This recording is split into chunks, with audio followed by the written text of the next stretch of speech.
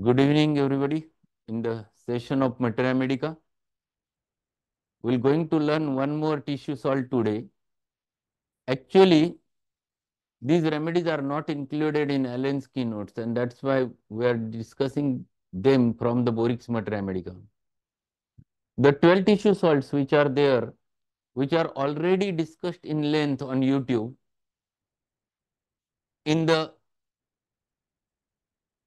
playlist of biochemic remedies, there are 72 lectures already uploaded. So I'll not going to go teach you the 12 tissue remedies from the Schussler, but I will going to share a clinical aspect about the Kali Muriaticum today. This is a remedy not well proved homeopathically, but this remedy has a lot of use in your practice. When yesterday I have told you the stages of inflammation, the pathological stages of inflammation. First stage, there are four different types. The first one with the aconite, the second one with the parampos, third one with the belladonna, and fourth one with the gelsemium. And when this first stage vanishes, that is congestion vanishes, not vanishes, congestion turns toward the further progress of the inflammation, then there is a fluid movement. Then there is a question of exudation starts. Exudation means protein-rich fluid comes out of blood vessel and reaches to the antigen site. This protein-rich fluid is for the purpose of basically to fight. These are the first fighting agents against the antigens because these are the proteins which contains the globulins and fibrinogen. Two purposes are solved. First, defense with the globulins, and second important, the fibrinogen forms the fibrin to limit the spread of the antigen. So it has been localized to that specific area. For that purpose, this exudation happens. This exudation state is very characteristically expressed by the Kali Muriaticum. Wherever there is exudate, which is purely an exudate, labeled by the name of plastic exudate, or it is a serous exudate, that exudate has a typical Kali Muriaticum feature. So, if nasal discharge is there, which is like exudate, not yellowish, it is just a mucus coming out there in the form of common cold. Kali Muriaticum is a very important remedy. Whenever there is a ear discharge and there is no pus, but it is a exudate which is coming out from the ears, think of Kali Muriaticum. In fact, Schussler has used this terminology that this is the best remedy in aorist hands, and it is really. Whenever the problem of ear obstruction comes, many patients comes to you, doctor, during bathing, I got the water gets poured on the ear and ear is blocked. To remove that block, Kali Muriaticum is a wonderful remedy. It is the Eustachian catarrh which develops over there with a plastic exudate. Think of Kali Muriaticum. A wonderful remedy to open the channel is Kali Muriaticum. Because this plastic exudate blocks the Eustachian tube, but there is no pus formation. Third important thing for which I will going to share one case, that is a chronic pharyngitis labeled by the name of hospital sore throat. It is the posterior pharyngeal wall. There was follicles, lot of follicles. Along with a mucoid discharge, a plastic exudate, where whenever a patient hawks up, the exudate was coming out, and tongue was characteristically grayish white at the base. That was typical. I have prescribed him a Kali Muriaticum along with the pulsatilla. The patient's constitutional remedy was pulsatilla, and Kali Muriaticum is a adjuvant to it. And patient recovered so fast, within span of 2-3 days, everything vanished. and patient was on the process way of recovery, and there was no further recurrence. I have continued treatment for at least 2-3 months because it was chronic. So this is a wonderful remedy for such types of cases. Second important thing, I used to use the Kali Muriaticum wherever there is ear problem, and if pus is not there but discharge is there, Kali Muriaticum is the remedy. Third important thing when I used to use the Kali Muriaticum is whenever the joint is inflamed and there is an effusion in the joint, that effusion is always from serous membranes, serous fluids, like bryonia, like Kali Carbonicum. This is one more remedy where you can remove that fluid from the joint very easily with the help of Kali Muriaticum. It is a remedy mentioned in the book by prepatellar bursitis or housemaid's knee. But housemaid's knee with the effusion in the joint, yes, definitely Kali Mur works. There is one more remedy, Sticta P, for the housemaid's knee. But Sticta P, it is very specifically the insertion of muscles over there below the patella that gets inflamed, but there is no effusion like Kali Muriaticum over there. If it is like a sprain over there, then it is a ruta. If it is because if the modality matches, that is better by motion, aggravated by sitting in one place, aggravation by rest, then it is the rest talks. So you have to understand exactly. Don't go on name prepatellar bursitis and give the prescribe the Kali Muriaticum. It's not so. Kali Muriaticum, if you are prescribing, there should be an effusion, there should be a discharge, there should be a serous type of discharge, there should be an exudate wherever it is. Wherever it is. It doesn't mean that it is localized to one part. If there is any specific swelling over there and there is no pus formation, but edema is there, think of Kali Muriaticum, specific localized edema, inflammatory edema. It is not the edema like apis or apocynon. That is a generalized edema, that is different. That is stagnation. Here it is not stagnation. Here it is the inflammatory stage, the second stage of inflammation. Pulsatilla is pulsatilla is vegetable analog of Kali Muriaticum. Pulsatilla is vegetable analog for two remedies. Kali Muriaticum in the second stage of inflammation, and when inflammation proceeds further, when it enters into the third stage, Kali sulfuricum, the pulsatilla also cover that. Pulsatilla is big remedy, having a wide range, that is from second stage of inflammation to the early third stage of inflammation. In between comes the pulsatilla. So we have discussed yesterday the aconite followed by ferrum phosphoricum, followed by belladonna, followed by gelsemium, followed by Kali Muriaticum. It is entering into the second stage of inflammation. After Kali Muriaticum, you think of pulsatilla. Pulsatilla is further more than that. After pulsatilla, you enter into the Kali sulfuricum stage. So this is how one has to think about the remedy. We have to apply the knowledge, our knowledge of the medicine, of the pathology, and then compare it with the homeopathy. If you are able to judge all those things, then you will be a good clinician and good practitioners or result-oriented practitioner. You can produce a very good results if you are able to judge the stages. And that is what I want to teach you. This is how I used to look towards the things. I used to find it out all those things in the patients. Today morning only I had a case of burns over there on the face. It is because of the blast of the what you can say that those lamps which used to focus over there, and that blast, and this fellow was sitting in front of it and it blast and there was a burn. Patient has consumed utilized allopathic medicines for 2-3 days, but they came to me because they considered that homeopathy will heal them very fast, and then that's why they.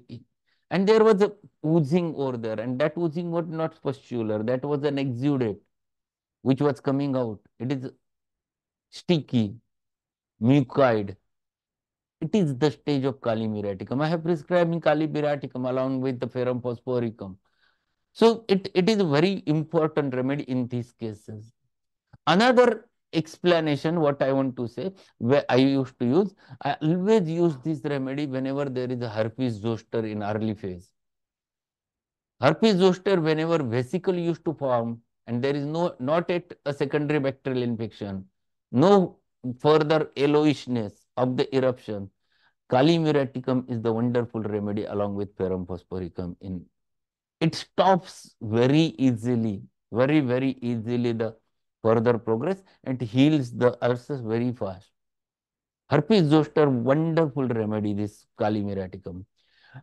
Pemphigus, if the collection is more, Kali Muriaticum is a very important remedy.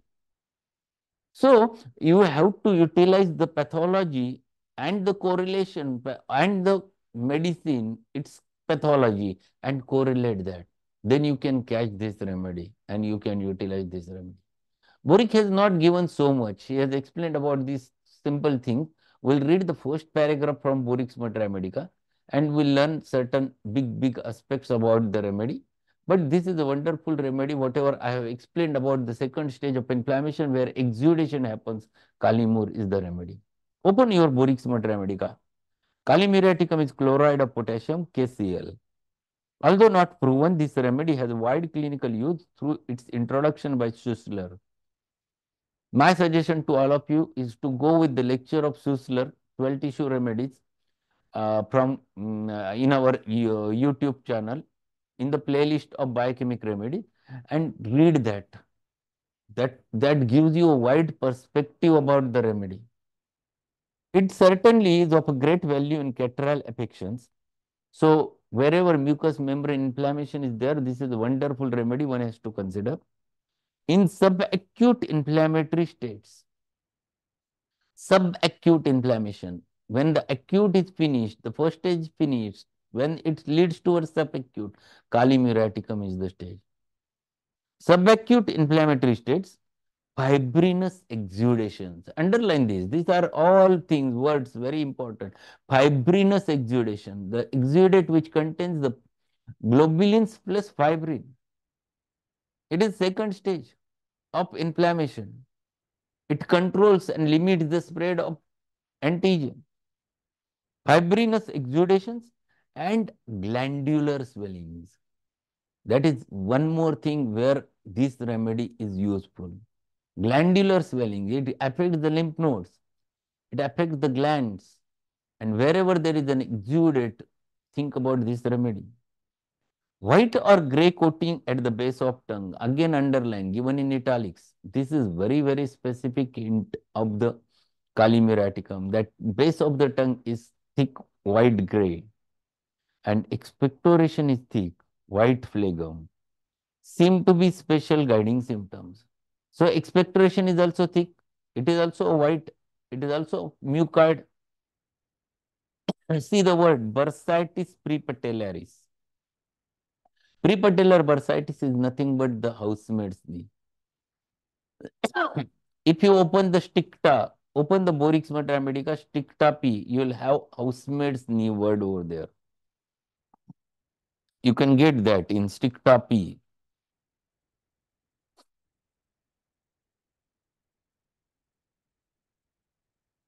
The remedy mentioned over there, rustox, kali iodide, and the slag along with that.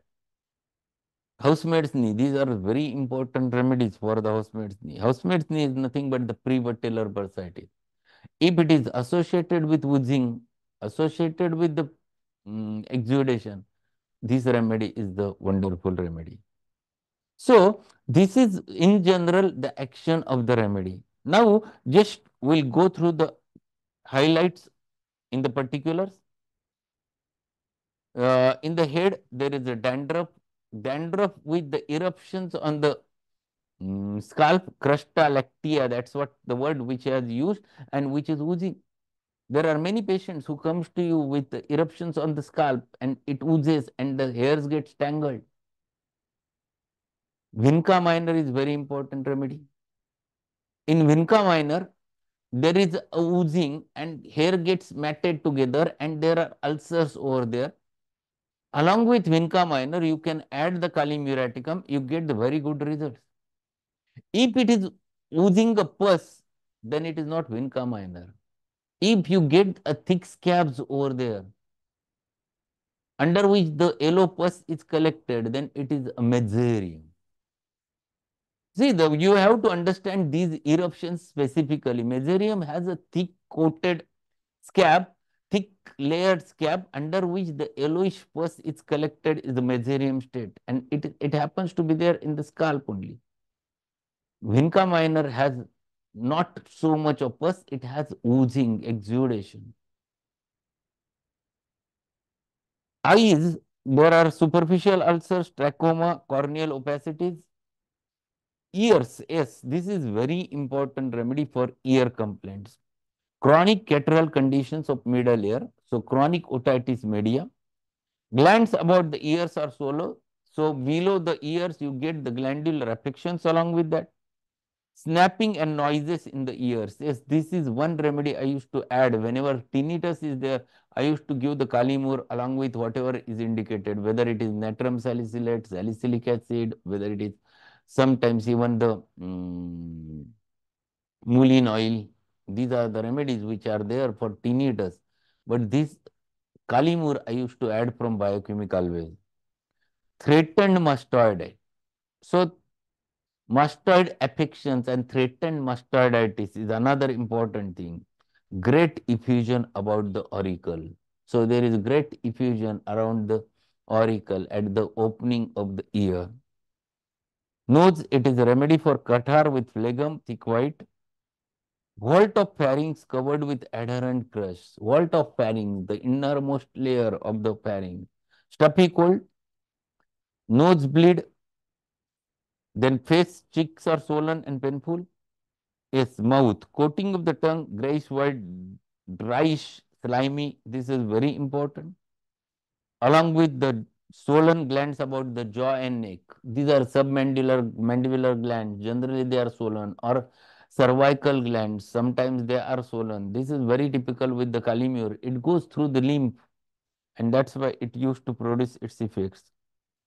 Throat, very important. Again, remedy. Follicular tonsillitis. Follicular tonsillitis, this word comes in aesculus also. But in aesculus, follicular tonsillitis is associated with chronic lumbago.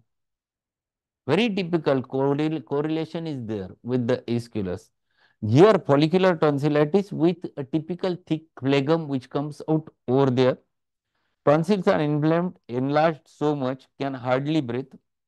Grayish patches or spots in the throat and tonsils. Adherent curves in the vault of pharynx, that is posterior wall. Hospital sore throat. This is the terminology for the chronic posterior pharyngeal wall pharyngitis. That is hospital sore throat. Eustachian catarrh. That's what I have told you. That Eustachian catarrh, and it shows the blocked sensation over there, a blocked feeling. This is the very important remedy. Stomach fatty rich food causes indigestion. Bulimia. Hunger disappears by drinking water. Then abdomen, this is the remedy for threadworms causing itching at the anus. Stools, constipation is there, large light colored stools. Hemorrhoids, bleeding, blood is dark and thick with fibrinous clotted blood. This is very important thing. Then female complaints are important. And here one important thing is actually I forgot to tell you one this case. There was one patient, she was just young, 30 years of lady. She came one day with me and she asked me, sir, I have a problem. I have gone to many gynecologists and they are not able to solve my problem. I had menses and they are very dark, very dark. It is not normal darkness, sir. This is absolutely dark. It looks like a tar. And along with that, she had one more feature. She had leukorrhea in between. And that leukorrhea was typically of a exudate type of leukorrhea, mucoid, albuminous type of leukorrhea. I have considered this remedy because there are two remedies, star-like leukorrhea, is platina and Kali Muriaticum. I have given Kali Muriaticum along with whatever I remedy, I could not recollect. But with that remedy, within first 15 days, patient was resolved completely. The problem was solved. And next menses, it found to be a normal. So this is very important remedy in female complaints. Menstruation too late, suppressed, checked too early, excessive discharge, dark clotted, tufts, black, blood like a tar, platina. Leukorrhea discharge of milky white mucus, thick, non-irritating bland. Morning sickness with vomiting of white phlegm. Bunches in the breast feel quite soft and are tender. So breast, they are tender. There is a collection over there, lot of collection, and it has, when it opens, it never shows much pus, but it shows the discharge, which is mucoid type. Respiratory, very important remedy for respiratory complaints, specifically rattling of the chest, which is there, which is full of tenacious mucus in the bronchi, and it is not easy to take out that. That is Kali Muriaticum. Back and extremities, see rheumatic fever, exudations, and swelling around the joints. Rheumatic fever, where the joints are inflamed and there is many times effusion happens. Whenever effusion is there in the joints, think of Kali Mur first. Rheumatic pains felt only during motion or increased by it. Nightly rheumatic pains worse from warmth of bed, lightning like a small up back to the feet. Small up back, this terminology comes in homeopathy again and again. Small up back means a belt area. It is the crossing between the lumbosacral joint and sacroiliac joint is the small of back. In Marathi, the peoples from village, they always utilizes one word for it. Dr. चौकात दुखतं. चौकात. चौक म्हणजे काय? The lumbosacral joint and the sacroiliac joint. ह्या दोन्हींचा joint असतो तो चौक. That is their terminology. So hands get stiff while writing. Skin, acne, erythema, eczema with vesicles containing thick white contents. Dry floor like scales on the skin like arsenic and bursitis. It is a very important remedy in bursitis. My suggestion, it is not added over there, but my suggestion is always there for herpes zoster where no pus is formed, but it contains fluid vesicles. Then Kalimur is the wonderful remedy. Modalities worse rich food, fats and motion. Relationship, compare the belladonna which Kalimur follows well in cataract and hypertrophic condition. Kino is the unknown remedy, not proved remedies. Otoria with stitches in right ear. Bryonia, mercurius, pulse, sulfur, these are remedies for comparison, but bryonia, it is again, effusion is there in bryonia. Bryonia acts on serous membranes, produces effusion. That's why bryonia comes closer to this remedy. Mercurius, no, mercurius is more than that. And that's why mercurius generally goes into the next stage of it. Pulsatilla is next stage. Sulfur, yes, sometimes this oozing, exudate like oozing is always there with the sulfur also. Dose 3rd to 12th potency. I used to use 6x potency most commonly, very occasionally the centesimal 30 to 100. External use in skin affections with burning sensation, that I have not tried in my practice, but Boric has mentioned. So this remedy is a wonderful remedy in clinical practice and it has a wide use. My suggestion to keep the Parampos, Kalimur, Cilicia, these are the remedies with you. And these remedies are always useful for you. So keep these remedies with you. They are very helpful in your day-to-day practice.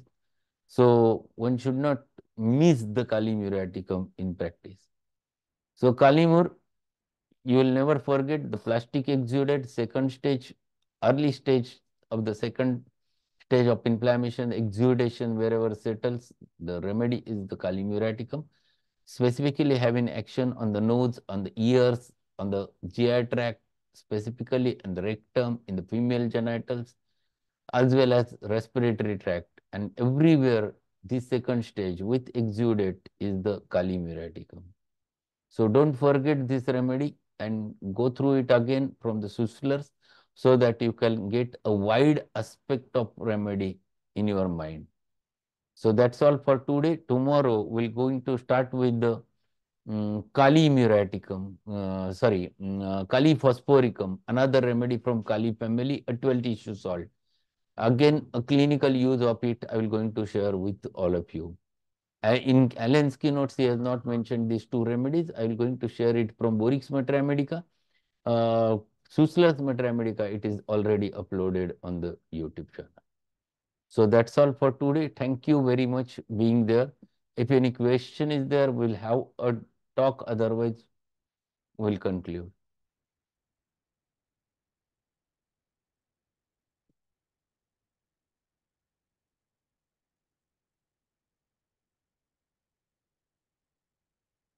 There are many students in this batch who are attending. My suggestion to all of you, see the senior most man who is sitting over there, Dr. Varkesar, and what he used to do, he used to take out the notes, he used to write the things.